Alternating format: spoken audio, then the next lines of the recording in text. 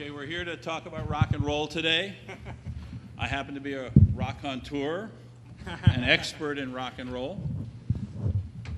I see a confused expression right there. What the hell is going on? Okay, we're going to do a question and answer until Frank gets here. Okay? You? Great idea. Question. Anybody? Come on, you have to raise your hand. Do you have a question? Come on. Oh, I have a question. Oh, he is. Yes. Comics medium.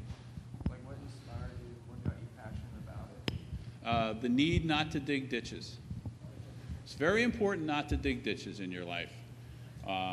That's why we have an immigration policy. We invite people from other countries over here to dig our ditches, and we let other people who have been here for at least one generation draw comic books. And so that's what I was allowed to do. Huh? I don't think so. Because I noticed along the way that those guys who were digging the ditches were working 8-hour days, and I was working 15-hour days, and it didn't make any sense. And I think that that's just one of those things of those white settlers that came here a couple of generations ago, is to take you down after you do that generation of ditch digging is to turn you into a comic book artist. It's the worst thing in the world to be. So I draw comic books, and later on in life I discovered that the only way that I could draw comic books was to insist that they pay me more money so I didn't have to work 15 hours a day. So I got very upset, and I went to the comic book companies and I said, you guys are going to have to do some stuff like return our original art and give us royalties so that I don't have to work 15 hours a day. And they said, that's very selfish, Neal, because all your fellow artists want to work 15 hours a day. They're psychologists, they're very smart. So I said, well, if everybody else wants to do it, then forget it. Then I didn't say that anymore. Then I got upset. And it's somebody with a kind of a smiley face like mine, you don't want to get them upset. And so I got upset. And they changed. That's the short story. The long story is boring. Any other questions? Yes, sir. You kind of just touched on this right now, but since you've been a large activist in creative rights, where do you think it still needs to go? Where do I think it still needs to go?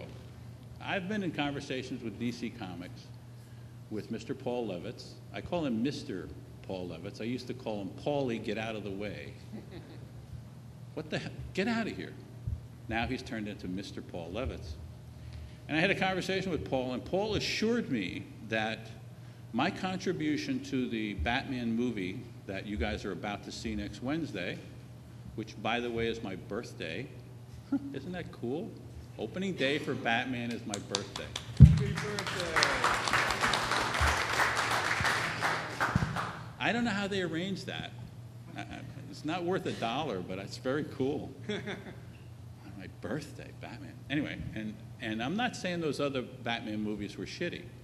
They were good. The nipples I liked on Batman. I noticed the girls didn't have nipples. I didn't quite understand that part. The guys did. It's very weird. Anyway, since they're using Ra's al Ghul in the movie, and since Denny O'Neil and I created Ra's al Ghul, DC Comics has a sort of a policy. They're going to take a percentage of the money that they get, and they're going to pay people who contributed kind of generally to the movie. So I'm going to get a check for the movie. But I've noticed something, and that thing is, when they say things like that, if they don't make a contract, which if there are any art students here or people who want to be artists, I'm saying this advisedly so you can think about it. If they don't write a contract and they say, well, what we'll do is of the money that DC Comics gets, we take a certain percentage and we break it up among the people who really contributed to the project that appears on the screen. And you kind of go, oh, that's cool. That's really good. So how many people contributed? Well, there were a group of people, Jim Lee, there's a little bit of Jim Lee in there. And I'm going, what was Jim Lee? Did Jim Lee's in there? Really? And Denny O'Neil, well, okay, Denny's, yeah, sure. And he mentioned a couple of other names that I didn't know who the hell they were. And I thought, well, that's going to cut up that particular piece of cake. So I don't know exactly what I'm going to get. But, you know, it's stupid of me to listen to such a conversation because there's a business side of me that has learned through being bashed in the head by businessmen who are heartless bastards, who will say things like that to you, and they won't write them down. And, you know, it's the writing down thing that's very important because, you know, what will happen is the Batman movie, I would be surprised if this Batman movie doesn't make $1 billion. And, you know, when somebody says $1 billion, you kind of go, $1 billion, I want to make $1 billion. Oh, yeah, this thing will make $1 billion. I don't know what the percentage is that's going to go to DC Comics, but it's going to be more than went to DC Comics on the last Batman movie. So if somebody got a check on the last Batman movie, and I compare my check to the check that they got on the last Batman movie, I think there's a scenario that happens behind the scenes. And the scenario goes something like this. Gee, the Batman movie is making an awful lot of money. Let's take a look at the check that they're sending us from the movie company for our percentage over at DC Comics. Holy shit, look at that. That's a lot of money. And what percentage are we going to give to the comic book guys? Well, we really haven't pinned it down to a percentage. Well, how much did we give them last time? Oh, I think it was, 5%, and we broke it up. Oh, you can't take 5% from this and give 5% to those guys. It'll be too much money for them to have. They'll go crazy. Why don't we just make the percentage smaller? You know, there's that temptation. When you see a big chunk of money and you have to give some of it away, it gets to like a number like $1 million. You kind of go, oh, I don't want to give them $1 million. That's like spooky. So my guess is that because they don't have a contract with me that says I'm going to get a certain percentage of a certain amount of money, I'm probably going to get less than I might expect to get if they were fair. Fair. You have this concept called fair. You know? Fair, unfortunately, happens when you have the piece of paper that says you get this. Because if you don't, fair becomes very flexible. You know, you really should have got $1 million, but you're getting, $185,000. Well, that's $185,000. That's a lot of money. But it's not $1 million.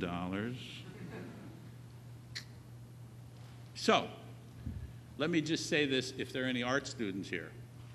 Get a piece of paper. Try to take work made for a hire off the piece of paper if you can. Try to get a fair contract. Try to get as many rights as you can.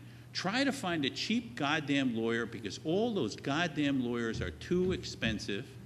Get one that's smart and cheap and have him on your side and write a good contract. If there are no artists in here, I don't know what the hell I'm talking about.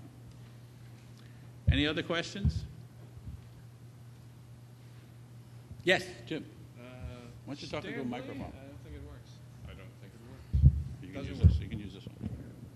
I was just going to mention that, of all people, Stan Lee had a contract, and it was up on the internet. Everyone could read it, and it said, whatever money Marvel gets from any Marvel movie during the term of this contract, Stan is entitled to X amount %. And even then, they said, no. On the other hand, they did settle and they did give Stan a large amount of money. It's supposed to be about $10 million. I mean, it's hard to contemplate such an amount of money, but I think it was $10 million. So I went to Stan immediately the next day and I said, Stan, I'm collecting money for William Messner Loeb's, and I know you're not going to do a drawing for me, but can you give me some money? And I said, I gave William $3,000. So if you can come up with something, I didn't say considering that you just won $10 million in a court case, but if you can come up with something, then I'd appreciate it. So he came up with a few bucks. Not a lot.